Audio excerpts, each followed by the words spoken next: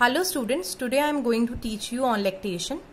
Lactation, colostrum is the initial secretion which are released from the breast.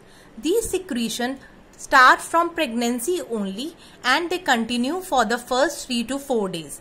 That fluid is called as colostrum.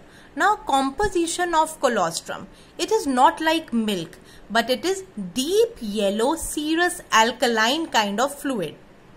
Its difference from the milk are it has got more of proteins, vitamin A, sodium and chloride, and as compared to the breast milk it has got less of carbohydrates, fats and potassium. Colostrum is also rich in IgA complement, macrophages, lymphocytes and humoral factors like lactoferrin and enzymes called as lactoperoxidase. So this is the composition of colostrum and how is it is different from the normal breast milk. Advantages are that it has got it plays an important role in the immunological defense because it contains the IgA complements, macrophages which have got a role in immunological defense, and also it has got a laxative effect because of the fat globules in it. I have expressed over here that it has got lesser carbohydrates but fat, but this doesn't mean that fat is absent. Fat is present in the form of fat globules and which play a role in the laxative effect, but it is lesser than the normal breast milk.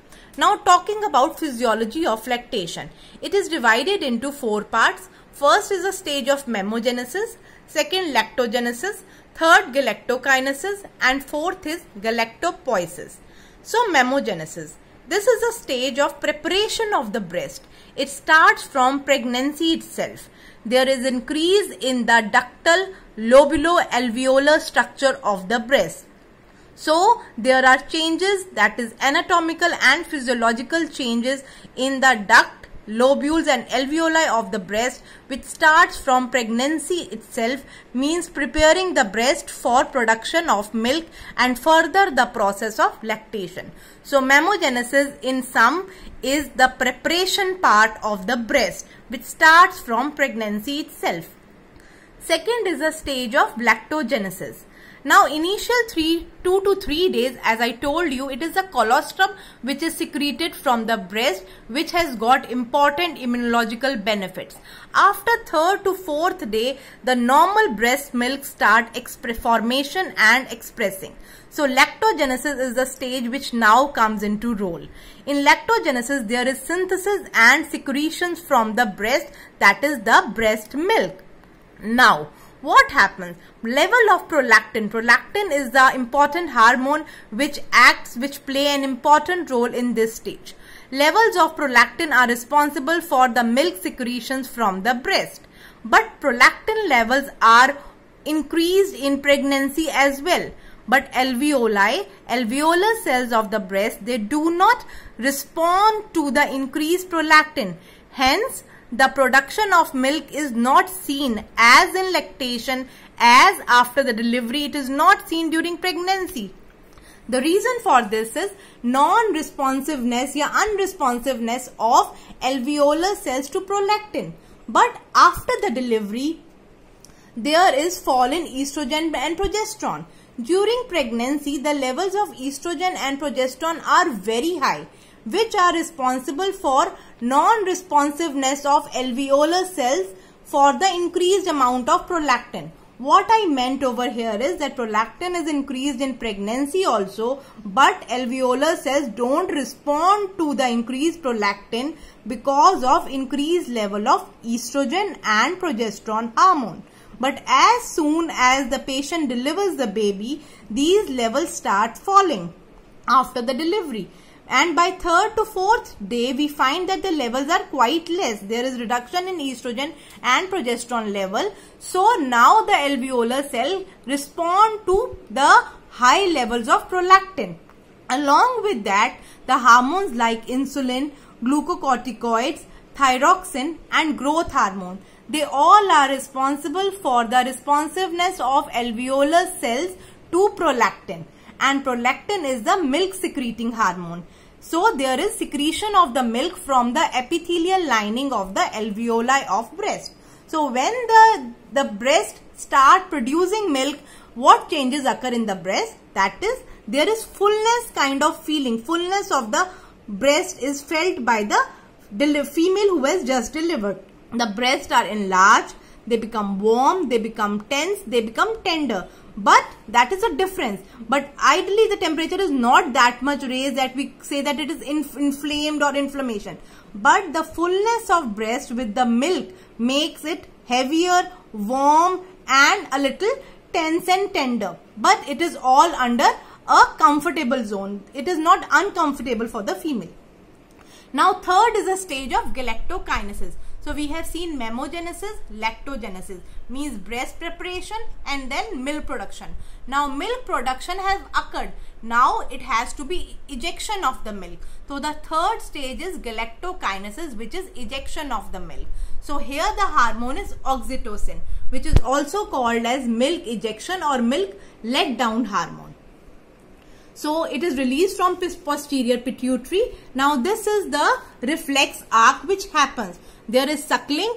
The suckling reflex goes to the alveoli, and from the alveoli where the milk is produced, there is contractile mechanism of the alveolus, and milk is released into the ducts, lactiferous duct, and it is discharged from the nipples. So what is the arc? This arc is called as milk let down reflex or milk ejection reflex.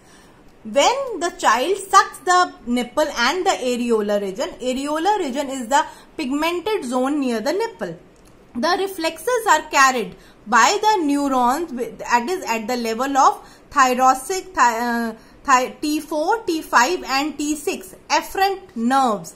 These nerves are going to carry the reflex to the hypothalamus at the supraoptic nuclei of the hypothalamus, and this will send messages to the posterior pituitary. Now posterior pituitary then releases oxytocin, which is released in the blood. Now this is the afferent arc, means taking the message, and the efferent arc is made by, that is the blood. The oxytocin is released in the blood. Now oxytocin has got the effect of contraction. So it causes a contraction of the myoepithelial cells of the alveoli and thus release the milk which is stored in the alveoli to the ducts. So now milk goes to the ampulla of lactiferous duct, and so it is released through the nipple and baby can suck the milk. This is called as milk let down or milk reflex arc. Okay. Now there are few reflexes also which are responsible for ejection or let down of milk. For example, when a mother hears a baby crying, there is spontaneously the arc is stimulated and there is release of milk or let down of milk. Few reflexes are there which are responsible for reduction in the milk ejection. For example, pain, anxiety, depression after delivery, or the mother is anxious whether she is able to feed properly or not, or other things she is worried about, or she is in pain after the delivery. There are stitches, because of that she can be in pain, or many a times the breast is so much full that breasts themselves are tender and engorged that as soon as the baby sucks, patient feels pain, the female feels pain. So they are a kind of hindrance. They reduce this ejection of milk and are responsible for reduction of milk ejection.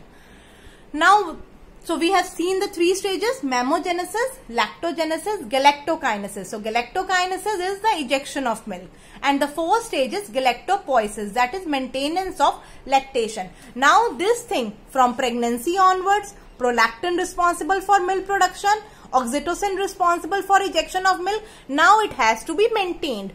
So prolactin keeps on producing here. Prolactin plays again an important role in continuous production of milk. But for continuous maintenance, what is more important is suckling also. Means the baby should be put to the chest and there should be frequent suckling reflex to generate the further milk ejection and production, because we all know there is positive and negative feedback mechanism. Whenever the milk is ejected down from the nipple, more will be the production. But if suppose milk is not ejected and it remains in the alveoli and breasts are engorged, this will produce a negative feedback mechanism, and by that the alveoli of the epithelium of the alveoli will reduce the milk production. So as a result of it, slowly the milk production will stop. It will not be continued for a longer duration. So for that, frequency of suckling is very important, and it is suggested that at least 8 times a mother should feed the baby. But it can be more also. 8 is no fixed time. It is more of demand feeding whenever the baby requires. But at least it should be 8 times in 24 hours for maintaining this reflex arc and continuous production of milk and its ejection. Many a times if the patient has fed the baby and still she feels that the breasts are heavy, she is asked to express the milk, which can be done manually or with the help of breast pump. What is the need for periodic breastfeeding? As I already told you, if the alveoli are full and milk is not ejected down, the epithelium, there will be negative feedback mechanism and it will reduce the milk production and secretion and will result in lactational failure. In a day, a female basically produces 500 to 800 ml per day of milk is ejected from the breast. And for that, she also needs more of calories than her normal diet of about 500 to 700 kilocalories. So she should be getting a good high nutritious diet at the time of lactation. So it is not only pregnancy, but lactation is also a very important period because she is feeding a baby.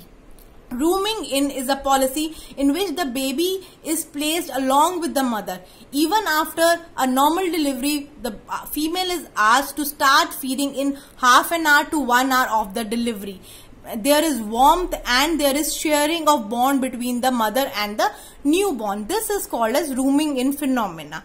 And after cesarean also, patient is asked to start feeding whenever she feels comfortable, or at least by 4 hours after the cesarean when the effects of drug wanes off. And rooming and proper during pregnancy and later on also, the patient is advised about positioning the baby, that is the nipple and areolar complex complete. It should be inside the baby's mouth for proper ejection of milk and proper positioning of the baby. Exclusive breastfeeding is continued for 6 months. That means no honey, no water, no top feeds have to be given in the first 6 months. And female is asked to take plenty of fluids. In many conditions, the lactation has to be suppressed, that we do not want the female should have. Further, she should be breastfeeding. Suppose the baby died in the early neonatal period, or it was an intrauterine death and the baby is not alive. So in those cases, we don't want that female, there should be breast secretions or milk production. So we have got many drugs which are there for suppression of milk, as well as we ask the female to have tight breast support. She may be given painkillers to stop the engorgement of the breast. She is advised not to express the milk. And many medicines are also there which can be given to further stop the production of milk in the breast. Thank you so much, children.